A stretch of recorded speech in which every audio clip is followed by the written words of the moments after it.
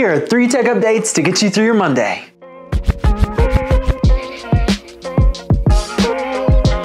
MGM Resorts was hit with a cyber attack so bad it forced the casino to shut down a decent portion of its systems last week.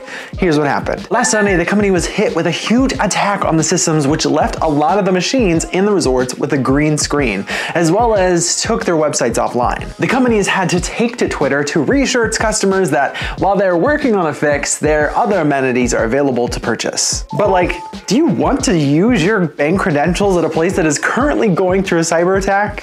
One of the resorts is offering free lap dances to those affected by the continuing outage. This wasn't just in its casinos either. The Borgia Hotel in Atlantic City, as well as the Grand Detroit Casino, are also affected, although it seems to only hit some machines and systems and not others. MGM is stating that this attack is costing the company between $4 to $8 billion in revenue each day, and some workers are reporting late paychecks due to the internal systems being affected.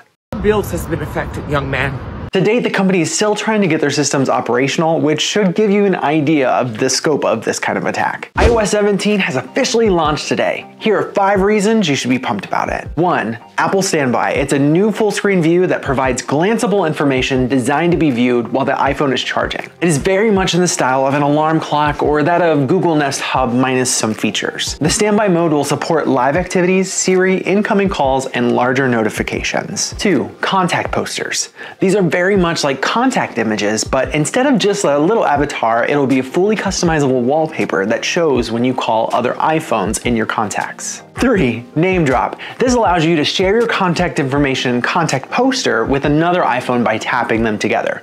Kind of like Android users already do via NFC. I said what I said. 4. Live voicemail. This will let you read your voicemail as they're leaving it. It will live transcribe the message, and if you think it's something super important, you can pick up the call in the middle of the message. And 5.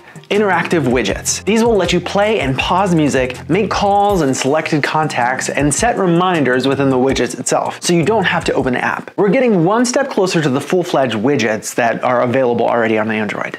And finally, Unity is finally acknowledging how stupid its new installation fee policy is. Here's what they had to say about it. To catch up, last week Unity decided it was going to charge per installation of the games which uses their engine. Games such as Tunic, Cuphead, Outer Wilds, and Fall Guys. Developers would also have to pay an additional Unity runtime fee per new game installation, which includes reinstalls and installs across multiple devices. It was because of this that game developers from these popular titles came out to show their disgust of this once free engine and how these new rules would cost devs millions of dollars and would easily cripple smaller dev teams. It would also further stymie indie devs before they had the chance to shine. It was almost an entire week before Unity took to X yesterday and said, okay guys, we heard you, and is now working on more sustainable models. They apologized for the confusion and angst against the runtime fee policy. They also sent out a follow-up via X that these fees would only be toward net new installations after January 1st, but they did not say whether these accounted for Xbox Game Pass and PS Plus installs. Even after their follow-up, the damage had already been done, with many developers saying that they will never use the Unity engine in the future. I think it's going to be a long time before the community trusts Unity enough